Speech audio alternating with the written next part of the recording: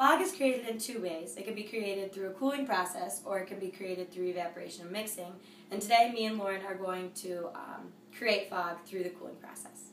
Materials that we will be using today is a bowl from aluminum foil that we created, a clear glass filled with warm water, and a few ice cubes. First, what we're going to do is we're going to put a few ice cubes in our aluminum foil bowl, and we're going to let that sit for a little bit until it gets cold. And then we're also going to fill our cup with warm water.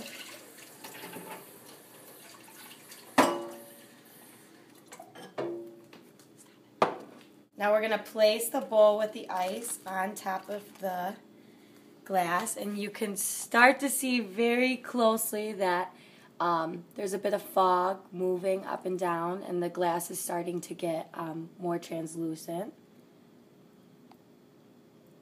It was produced because the ice cooled down the temperature of the warm water in the glass, which made the temperature decrease to the dew point temperature.